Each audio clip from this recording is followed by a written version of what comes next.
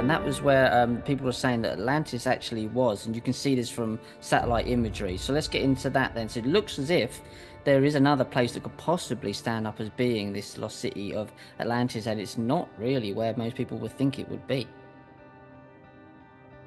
Yeah, yeah, but that's interesting because in 1915, if you look at the 1915 report to the Smithsonian Board of Regents, there's an entire chapter in there about the search of Atlantis. So this is like looking for Atlantis up until, maybe about 100 years ago. This was a thing that you could do. Like major historical and archaeological institutions were looking for this place. Troy had been found maybe about 20, 30 years earlier. So it was known that, these legendary places were potentially real, and we'd found at least one of them. And since then, biblical archaeology sprung up, and now we found all sorts of other places that are mentioned in the Old Testament that people thought were legendary. So the tales may not be strictly true, but the places they're taking, the places that they occur in, seem to all be real places. And so there's no reason to believe that Atlantis is some exception, especially since Plato tells us repeatedly in the Timaeus and Critias that his account of Atlantis is true. It's not an allegory, as some people will claim.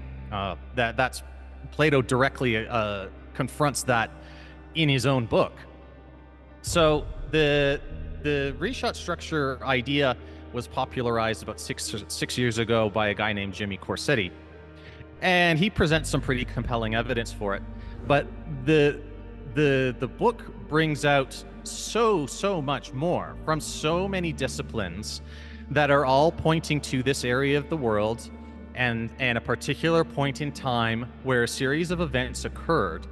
And if we look in the archaeological, geological, and genetic records, we see all of these events happening, every single one. And so the story presented in our oldest myths do appear to be true.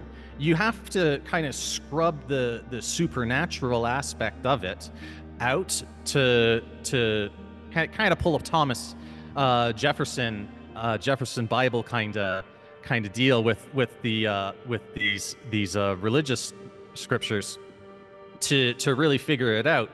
But that is not to say that this story brings you face to face with technologies that have been and would still be today considered supernatural.